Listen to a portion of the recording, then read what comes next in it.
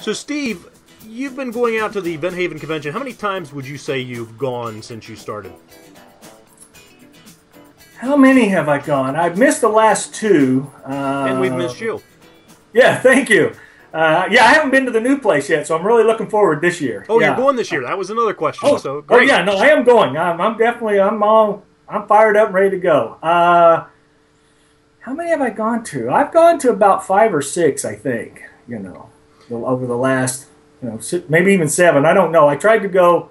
I was going every year, and then I missed one, and then I went, and then I missed one. And I had a surgery a couple of years ago, and so yeah, it was. But no, I'm looking forward to it. Now you were there one year, and you received a very special award. I wasn't there that year. You weren't. And you're talking about this award right here. Yeah, I thought you were there.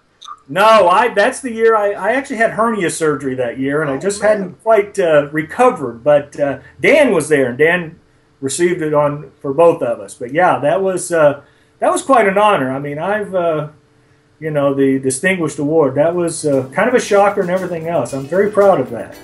You should be. I mean, you guys, like I said, you guys have done a lot for the community, and it's greatly appreciated.